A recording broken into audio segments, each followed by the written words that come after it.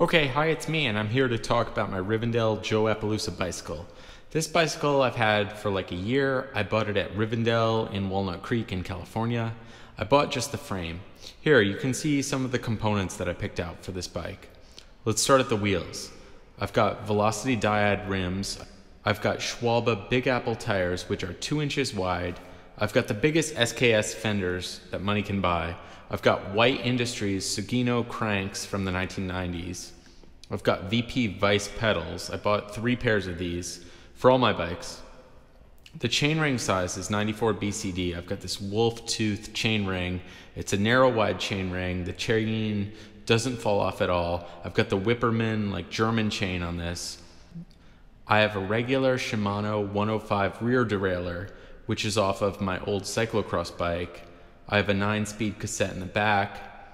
I have a thumb shifter on the left, like my old manual shift Vespa. It's underneath the handlebars. I have the Albatross handlebars, which you can put your hands up here, or back here for the classic sit up and beg riding style.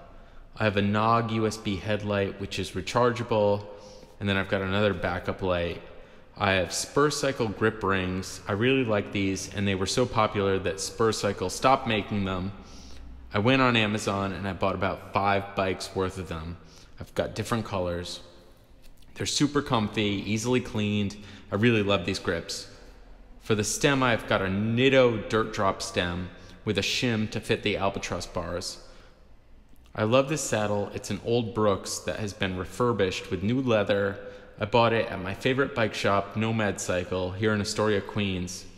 The guy who makes these saddles is named Rudy Meyer, and it's got this like guy riding a dolphin, which I feel really represents me and my bicycle riding style. I have an old Nog rear light, which is just rubber banded on. I've got the Paul Neo Retro brakes. They're very easy to adjust. And I've got the Paul levers that match.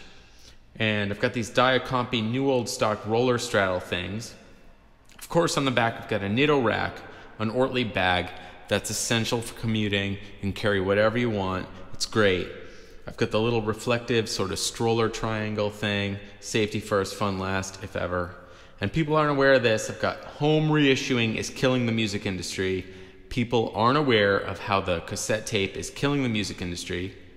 There you have it, my Rivendell. If you'd like one of these, unfortunately, I'm not sure you can get one. In mustard, Rivendell sold out of that color. They're making green ones now. Call Rivendell if you'd like one. It's a nice bike. It's got super long chain stays. It rides like a cruiser bike, but it's built like a high performance road bike. I really like this bike. I saved my money. I waited for like 10 years to get a Rivendell. If you've got more questions, hit me up in the comments. I'll do another video about this bike.